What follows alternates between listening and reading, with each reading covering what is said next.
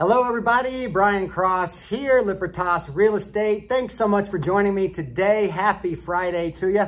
Just want to shoot a quick video here, get it out to you guys. Wow, what a crazy couple weeks. A lot of changes in our country. Couple things real estate related that I wanted to share with you guys. For one thing, Biden has, as proposed, a first-time home buyer tax credit.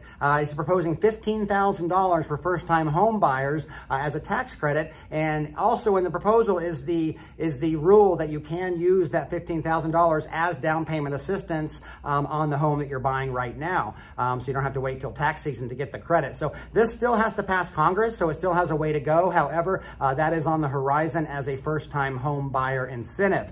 Another thing, the DACA program. You might have heard about this one, DACA, DACA program. It stands for Deferred Action for Childhood Arrivals. Biden is directed Homeland Security to bring back that program, which basically assists undocumented immigrants to purchase homes. So that looks like that program is coming back now under the Biden administration. So just wanted to let you guys know about that. As far as our market goes, guys, we are really in the same boat we were in pretty much the whole year of 2020.